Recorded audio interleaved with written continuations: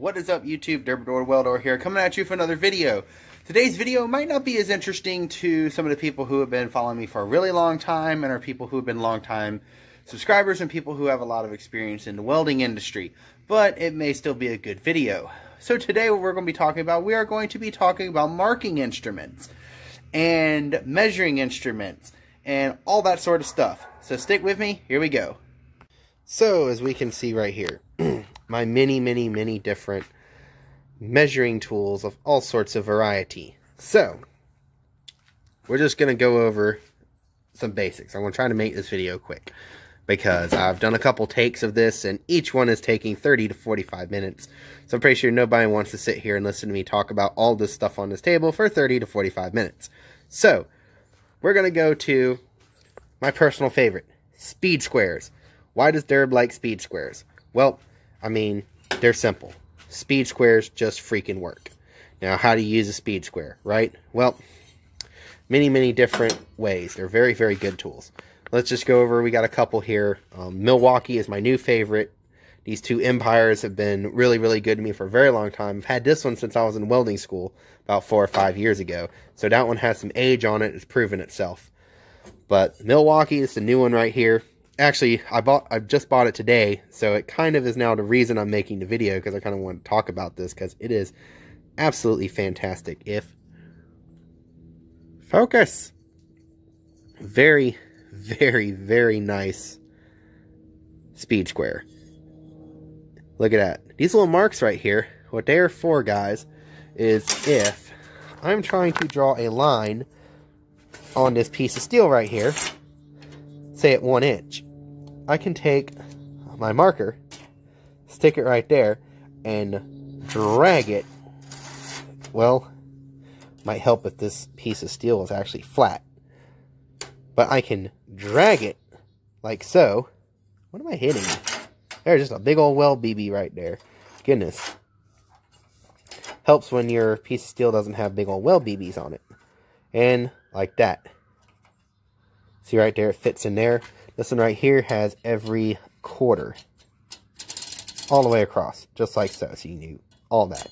And same with that side if you're pulling it towards you. Now, another really good thing about these is these do angles. Yes, they do angles. This is what is so fantastic about them. Check this out.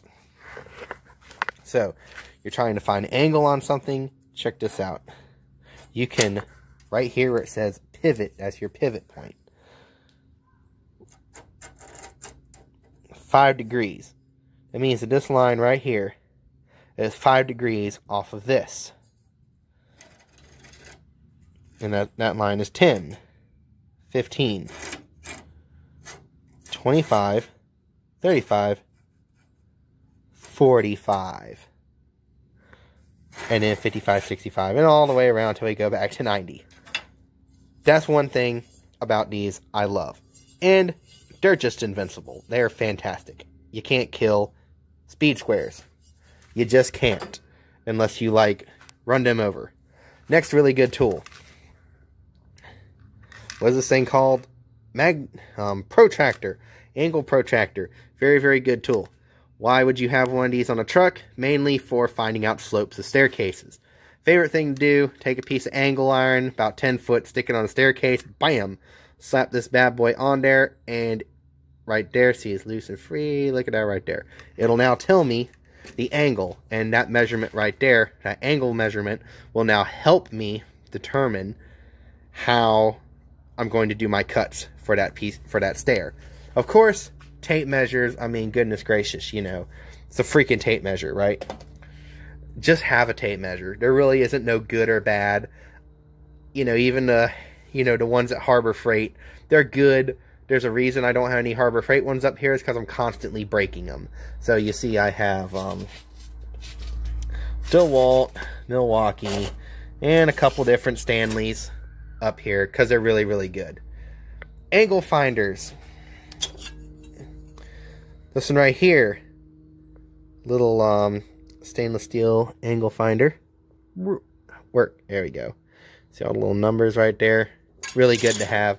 This angle finder for when I'm lazy and I don't want to get too complicated. Combo squares. Oh goodness, I hate combo squares. Really good contraption. Because check this out. You can slide the little ruler back and forth for extremely precise measuring. And then lock it in place. It even has a little built-in level, just in case you need a level. It also has a little hardened steel scribe on it. The scribe I really don't use because, as you can see here, what do you know? It's useless for steel. Probably works really great on aluminum and other things like that. I have two different varieties. I keep both of these on the truck. Just as I have two varieties of speed square now, the big one and the small one, I keep both varieties of combo squares on the truck. When it comes to levels, torpedo levels are my go-to. Steel is pretty much straight to begin with, so you don't need massive, you know, tall framing squares or anything. Not framing squares. Framing levels, you do need framing squares. You don't need these massive framing levels like you would use to level an entire house, you know. You don't need that. These right here are more than adequate. I have one that's slightly bigger that I can't find for some reason because I hardly never use it. Line levels with orange line, hobo laser level, really good for if you are running a fence line or you just need a straight line. Dirt cheap. This thing's like $2 and then the string to go with it is like $10. Boom. Hobo laser level, 2 sticks you found in the woods. String, that level, done. You have a straight line to build something off of.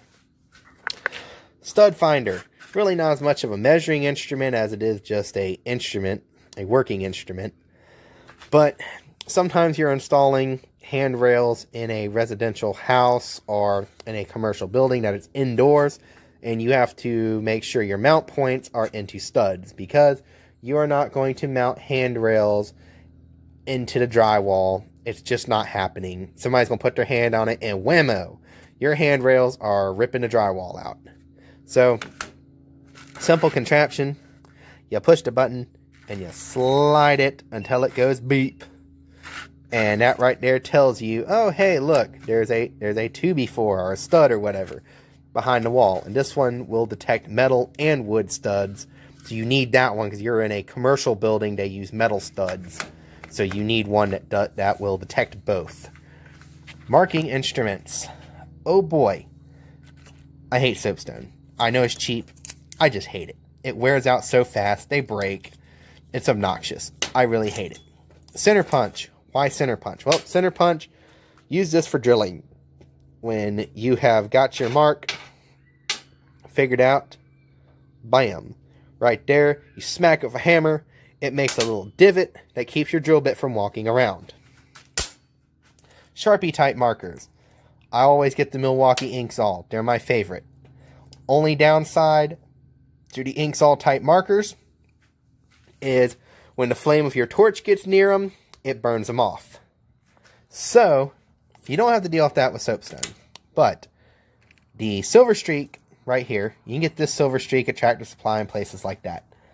But, my absolute favorite is the Mark All Pro by Silver Streak. This is the greatest marker on planet Earth. Greatest marking instrument on planet Earth. It's aluminum, unlike the Silver Streak, which is plastic. It uses much thicker, a little bit thicker leads. So the leads from this are not compatible with this. It also has, if we take the cap off, a built-in sharpener. So you can actually sharpen your leads for a very nice fine line. And when the torch gets nears it, ha ha ha, it won't burn away. And look at how fine that line is. It's a very nice fine line. Very nice fine line for me to cross. Next measuring instrument that I will be presenting unto you today, YouTube, if I can get it out the box, one-handed. Calipers. Calipers. What is this contraption? So this right here, say I want to measure the width of this right here. Oh, we hit on 0. Make sure it's on Imperial because, you know, we're in America and we don't want to use the metric system because we're stubborn, hard-headed a-holes.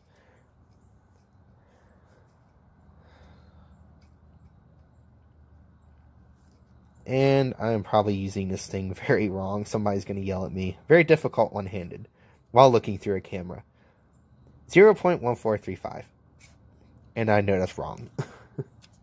Or maybe very close. I don't know. Let's see. Because I think 0.15 or 16 is an eighth, and that is an eighth. So, basically that's what this does. You use it to measure stuff. You take it and you go boop, just like that. It also does an outside measurement, as you see right there. Same principle, except to the outside. Let me throw all this stuff around here. Got to keep it in a box. These things are like very sensitive. Next thing, pipe wrap. What is this? It is literally a wrap. You wrap it around a piece of pipe and round like this. Get it after you wrap it around all level, just like it is right now.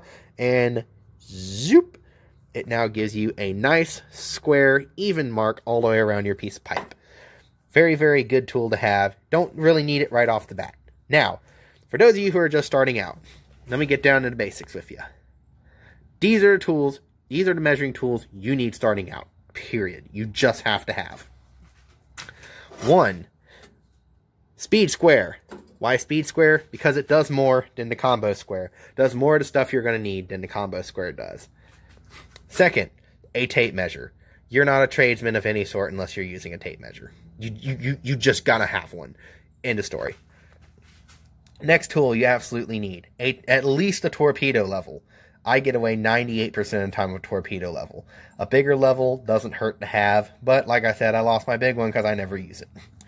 So, this one right here is a really nice Johnson drop-proof one. I highly recommend a drop-proof one because you're going to drop it 3 or 4 times. I also really like this Stanley Fat Max because it has a built-in angle gauge right here. Check this out. You can rotate this around and put in the angle you want. And when the bubble says it's level, you are at whatever angle you set right there. Pretty cool. So I definitely recommend this type right here. If you're just starting out, definitely get one of these. They have a drop-proof version. Definitely get it. This right here. Or this. Either one. But this one right here, because this now has eliminated your need for this. So if you don't have this level, if you have this level, you need this. Make sense? So YouTube, I did my best to try and keep this simple, straight to the point, not over-explain stuff too much. We can always dive into this more and explain more of this. But these tools, there are people who explain how these tools work much, much, much better than me on YouTube. But these are tools you need. These tools really are, that I just showed you, are the unsung heroes of all trades. People love, oh yeah, I'm going to get a really, really cool saw, and once I have this cool saw, I'll be a better at this, or I get a better welding machine, I'll be a better welder because I have a better welding machine and whatnot. Well, no matter what kind of welding machine you have, if you cannot measure or cut a straight line because you don't have one of these, everything you have is going to be crooked. And if you can't measure anything to install anything because you ain't got a tape measure, well, I mean, it really don't matter what welding machine you have on the back of the truck because you don't know what length to weld stuff together to. End of story. So, thank you guys for watching. If you like this video, please be sure to like and subscribe. Oh, and one other thing, before we go too far, this Inksall Pro Markall, yeah, Markall Pro. There we go.